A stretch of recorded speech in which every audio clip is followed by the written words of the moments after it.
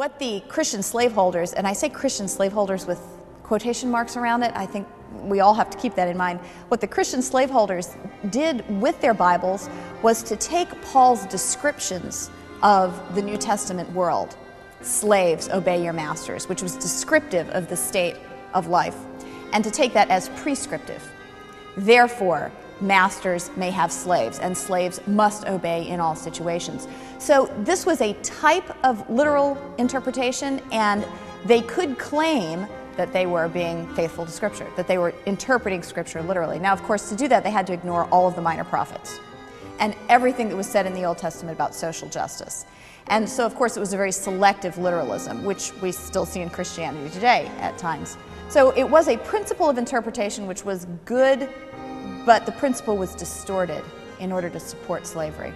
And those people who are not able to see their own desire for power, their own desire for domination, take these powerful principles and twist them in order to keep that power. And this is what we see in the slaveholders. They could not recognize that their interpretation of Scripture was tied to their own wealth, their own prosperity, their own desire to maintain power. They were so blinded by it.